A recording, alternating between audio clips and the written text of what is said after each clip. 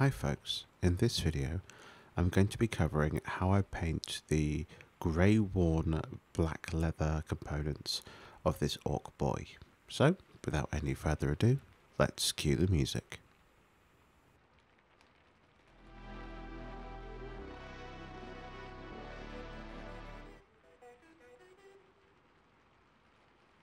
To start out with, I'm going to be applying an all-over base coat of matte black from scale 75 over all the areas that I want to be black on this model. And the reason I've chosen the scale 75 matte black is that when it dries, it reads as a super dark grey rather than as an obvious black. I do find that a lot of miniature black paints end up being a satin or a gloss finish, and when I'm trying to do a weathered and worn black finish, I find that the starting point is often too shiny for the effect that I want to go for. If you don't have the scale 75 colours through this tutorial, I will try and give some similar colours from other manufacturers. So for example, if you don't have this, then Corvus Black from Games Workshop might be a nice alternative. It's a very dark grey and almost black that isn't quite anywhere near as satiny as the rest of the Games Workshop line. The Scale 75 scale colour range does happen to be my preferred line of paints, which is why I'm using them in this tutorial. Areas that I'm looking to cover in this are his trousers, his boots, any sort of wraps over the shins. I'm doing this on the belt and any straps that are holding any pouches or grenades to his trousers. I'm also painting the straps holding any bits of armour onto him. A lot of these orc boys have a circle or a pentagon shaped armour panel in the chest or in the middle of their back, and they've got shoulder straps that basically turn their trousers into dungarees, so I'm painting those in this black colour as well.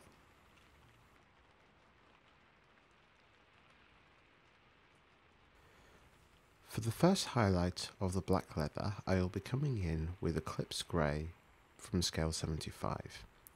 And this is a very dark grey, but unlike, say, Skaven Blight Dinge from Games Workshop, this airs on the cooler side of tone, where something like Skaven Blight Dinge would be quite warm toned in the grey. This is a colder tone.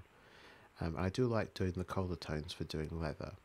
And with this, I'm painting quite large areas of the black leather, and I'm making sure to paint the top surfaces and then most of the area that's going to be sort of black, like this belt here. I'm painting the top ridge, the bottom ridge, and then painting sort of 3/4 of the middle. I'm leaving the original black paint in the corners, the recesses, the shadows, and any areas which I think will have seen less wear and tear.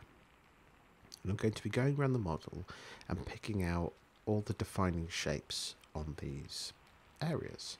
So for example, on the buttocks here, I am picked out the stitches down the middle, and then I'm painting the majority of the seat of the trousers, basically leaving that black in the shadow and picking out the raised areas of the fold with this Eclipse Grey. And as you can see, although it's a dark grey, it's got that lovely cold grey tone. If I was to recommend doing this using GW paints, I'd recommend adding a little bit of Mechanica Standard Grey into your original black paint, your Corvus Black colour. There isn't an exact match for this from Games Workshop. And with this, I'm almost doing an all-over highlight, leaving that black in the shadows.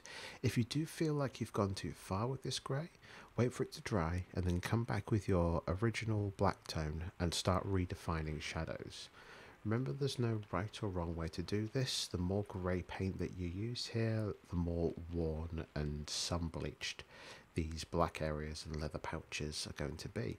Depends how tatty you want your orcs to look. Orcs tend to be quite a ragtag group, so having beat up bits of cloth that have long since lost their original colour and have started to fade and stretch really lends to their ragtag aesthetic. And so it's just a matter of keeping the paint thin and going around the model and painting in these areas. Remember on areas such as his knee here that we want to focus on areas where the lights would hit. So right up by his waist, you probably don't want to paint too much.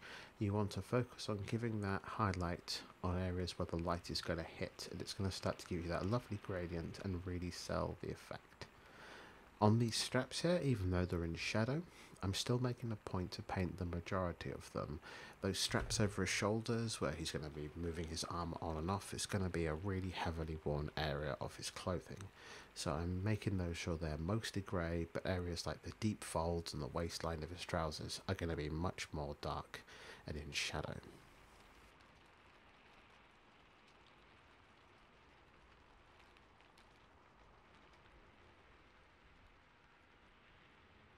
For the last highlight on these black grey trousers and worn leather parts, I'll be coming in with graphite grey from scale 75.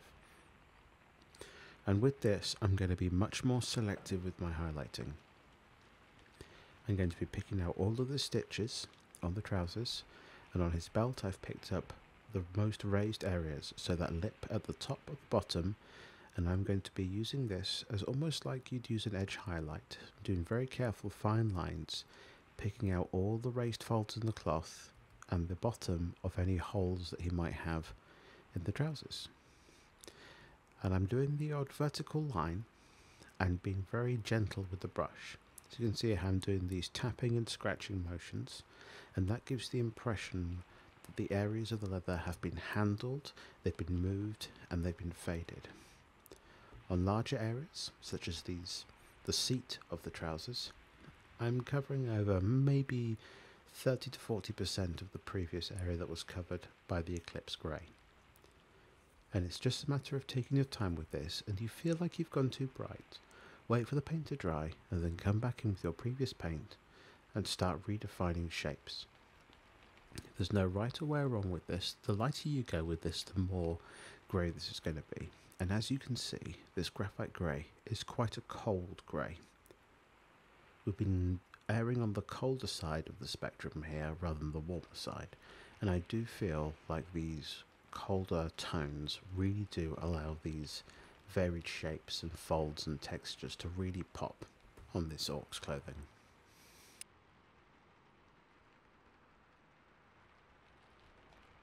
As this is just an orc boy, I wouldn't worry too much about getting your fades, your blends, or your highlights perfect. This guy's going to be shoved in a 10, 20, 30 man blob. The idea is that we're defining shapes.